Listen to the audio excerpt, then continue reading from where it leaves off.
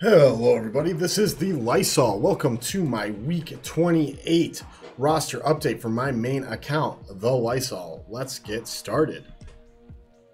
So for this project, I put together this spreadsheet.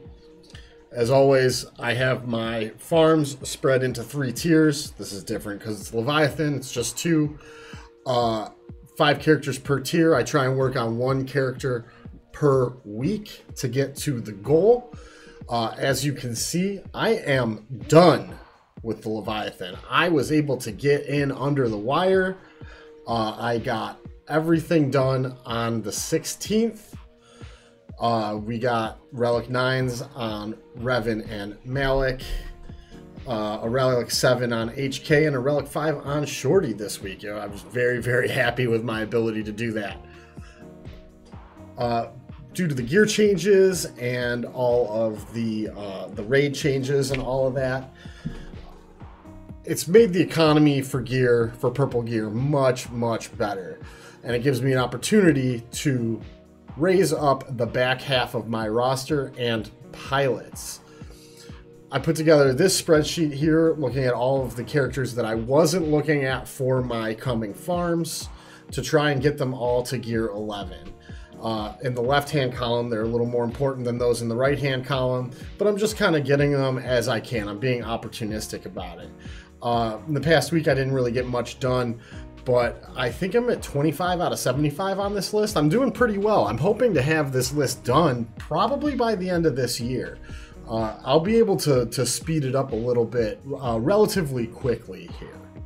So let's take a look at the gearing I did for this week. So I start with Sir Junda here. I take her up to 6 stars. I've been doing 1 refresh a day on Tarful and Sir Junda and Marin, and none on Saw.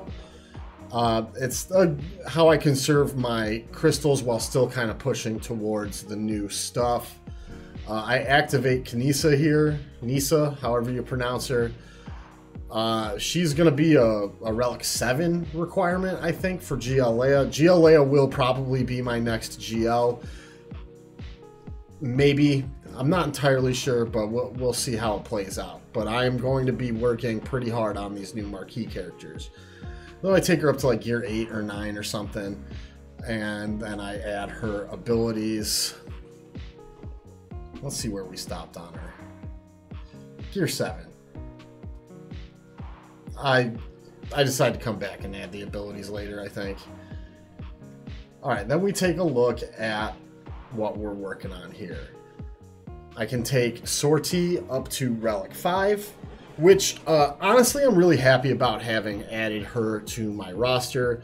I still don't have the Zetas on her, but I think I will be adding them at some point shortly. I put Sortie on defense this week, just because it's a filler team with relics on it. It's not a bad team like Rolo or something. It's something that somebody's got to actually try and use a counter for, and it might draw somebody's Wampa or something. So I've decided that I'm going to be putting Sortie on defense. I think I have Sortie, BB-8, HK, IG-88, and I can't remember who the last one is. And here we go, taking HK up to Relic 7. This character, I mean, he's on my Sortie team for now, but I don't really know if this is even what I'm going to be getting out of this. I don't think it'll be much, but you never know. It could be worthwhile. The Sortie team I put together might actually do something. I just finished my first round of GAC in 5s. My opponent hadn't attacked yet, so I'm not entirely sure how it'll do, but we'll see. So yeah, here I am taking him up to 7. It's eaten all my resources. This Leviathan chewed through all of the resources I had, and I saved up a lot over time. The way that I do things, I'm actually able to save signal data and relic mats and stuff over time. This chewed through them. Everything I had saved up is gone now. So I take HK to 7. He's done. Don't got to worry about him anymore. Then I go to Malik here, and I take him up to 9. And that runs out my impulse detectors. My impulse detectors, as you can see right here. Oh, nope, you won't be able to. We'll take a look at Darth Revan. Right there. I was 5 impulse detectors short when I was doing my gearing. But you'll see later, after I got my TW payout, or my TB payout, I was able to buy the impulse detectors that I needed. Then I just start perusing. I am going to need Captain Rex up as quickly as possible, so I just take him up to, I believe, gear 10. I think I wind up being like 4 stun cuffs short of being able to take him up to gear 11. Yeah, there we go. That's it. I wasn't about to spend that much currency when I only had that little. I don't know what I'm doing here. I'm just trying to figure out what I'm trying to do. I think I wind up passing. Yeah, because he's gear 10. So I just apply all of the gear that I need to on him. All the gear that I can. Get him 1 piece away from gear 11. And I've also actually put my... I put the Omicron on him, yes. So I put the Omicron on him, and I put Phoenix on defense. My Phoenix is not very well geared, but I think it'll trip some people up. We'll see. We'll see how it works out. Then I believe I go to Seer next. What am I doing? I'm about to hem and haw over the Sortie Zetas again. No. So I take a look at Kanan. I take him up to 9. Pretty much everything's done. I can't use anything else. It's stun cuffs and Carbantes that I ran out of this week. Then I believe I go to Seer next. I should have watched this before I started recording this.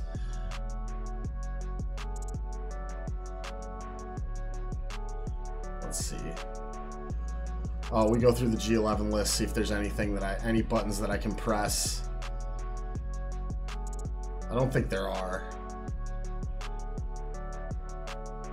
Like, I guess I could have taken Luminara up a gear level, but I wasn't about to do that, or Young Lando up 1. It wasn't really worth my time.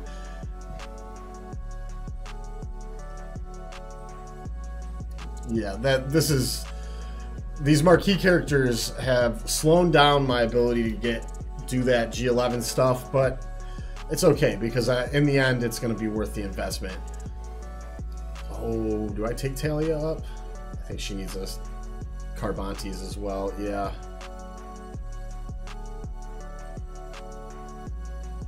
Yeah, I take Talia up to 10. She can't go to 11. This piece right here is a pain.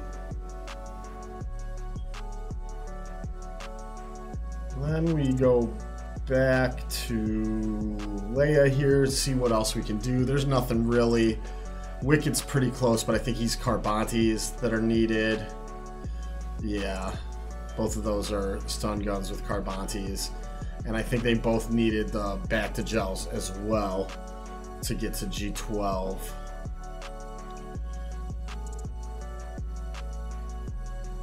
Let's see. I think I go to Seer now too.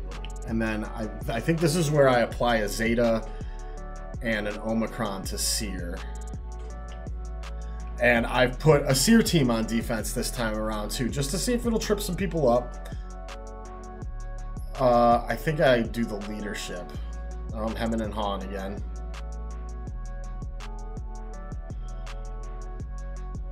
Let's see, where are we going? Where are we going?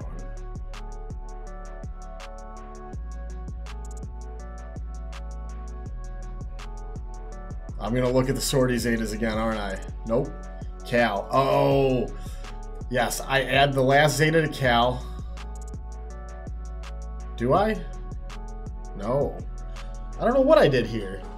I'm pretty sure it's just Seer. This is all just my roundabout way of getting to Seer. Yeah, there we go. So I add the Seer Zeta to her leadership. I think I just come right back and add the Omicron.